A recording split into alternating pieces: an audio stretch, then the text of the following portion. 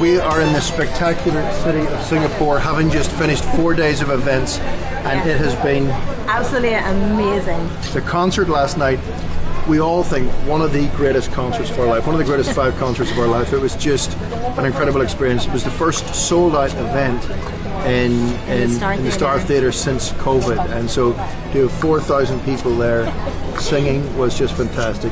It was a beautiful experience seeing believers from all over, all walks of life, singing together for our God. Like, we've always liked their music, but this time listening to them live is like, it's just so much better. It's like everything was elevated. I love the music. It's so good to hear it live and just worshiping with all your favorite hymns. It's awesome.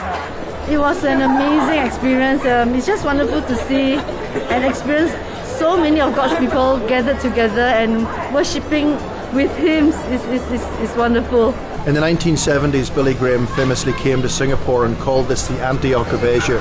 It is the gateway to Asia. It's been such an experience to be with so many leaders, to begin to look at how hymns can inform Christian life and family life and church life in this part of the world where the gospel is on fire and is growing. We're had a great week, and all we can think about is planning the next time we get back. Yeah. See you later. See you later.